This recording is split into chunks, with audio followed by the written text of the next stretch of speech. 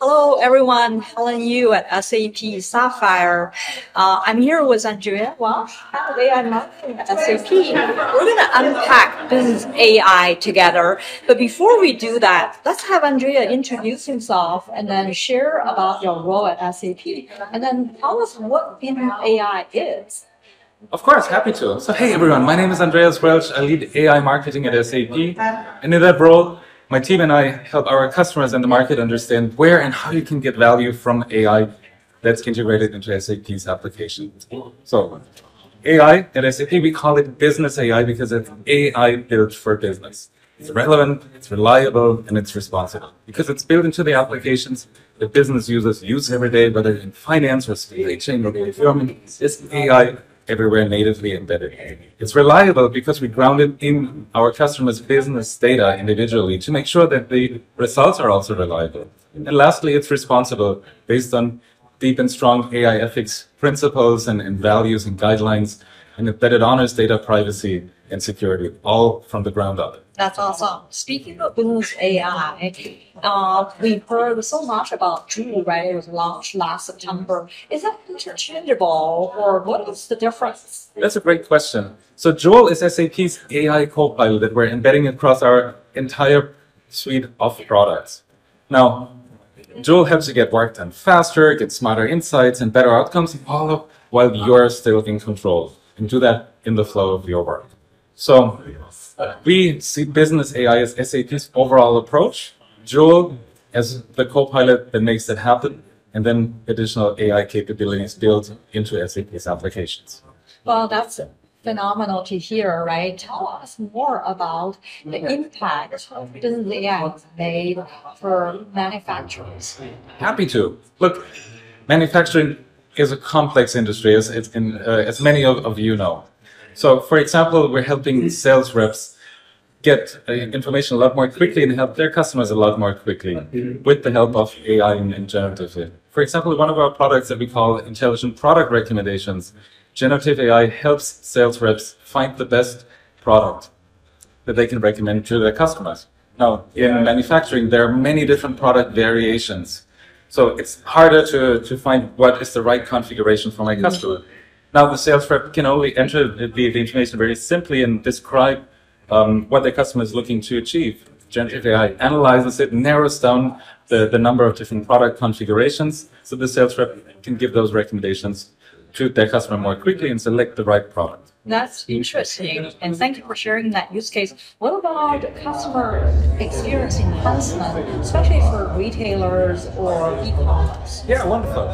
Look, so also there, we're seeing tremendous opportunities for generative AI that helps e-commerce teams. Now, there's so much data, so much rich data, so much good data in SAP systems already, for example, in our customer experience portfolio that our customers use. So we've added AI and generative AI into it to help teams create better product descriptions, create social media posts, blog posts, all combining the data that is in their systems and make it really, really relevant. Now, if you then also look at the customer service and customer support side of it, of retail, Joule, our AI copilot, helps shared service agents get information faster about individual cases, about questions that their customers are raising, so they can cut down the time to get back to their customers by more than 30%. Wow, that's amazing. Okay. So I run into quite a few suppliers, quite a few manufacturers here at the conference, and supply chain remains top of mind. So tell us more about the impact of AI on supply chain. So look, in Europe, we're working with large automotive companies on a use case in logistics.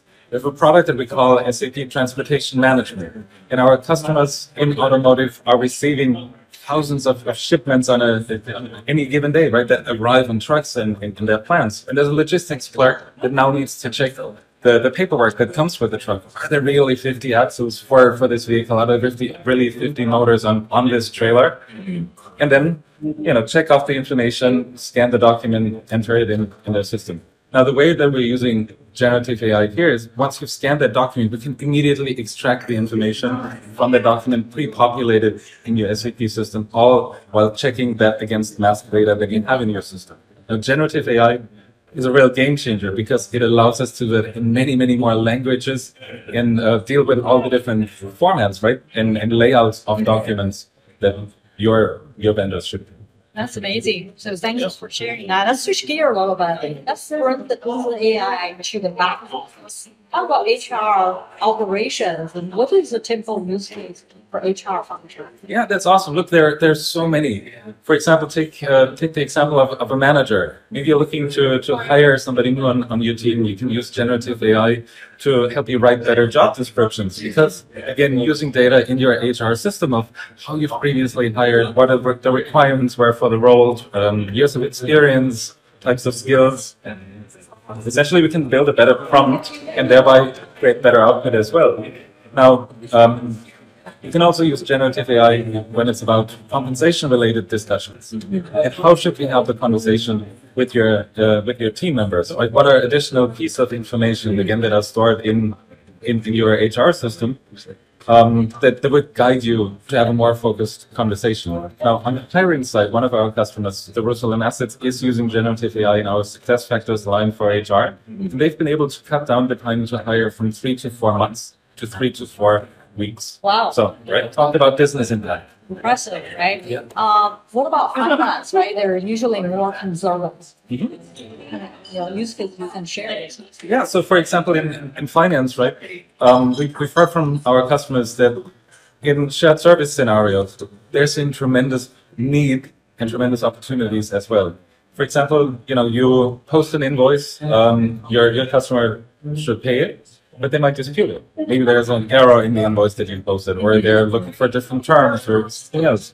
Now, your shared service agent needs to review the email that they get, the case that they get, and spend a lot of time researching and pulling together information from different sources. Now, using generative AI, we can help you do that summarization, a collection of information, and give you a summary of what this case is about. And we can also help you draft an email response to your customer that you can adjust. Maybe it should be longer, it should be shorter, it should be a little more assertive, a little friendlier in tone. The usual things that we know that we can do with generative AI.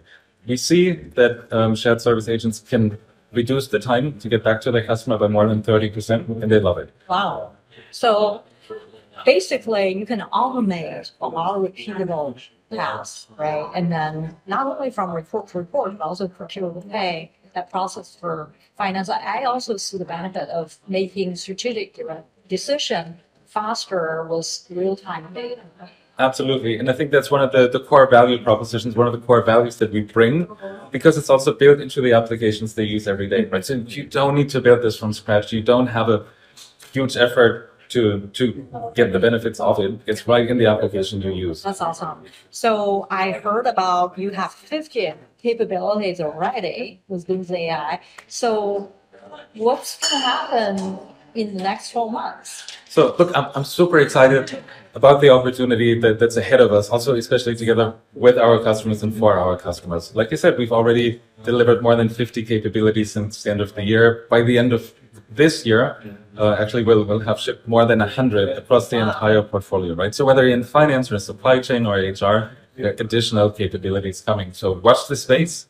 That's awesome, Andreas. Thank you so much for unpacking AI with me today. And then thank you, SAP, for your continuous innovation to create opportunity for us to be at our best. Wonderful. Thanks for the opportunity. Thanks.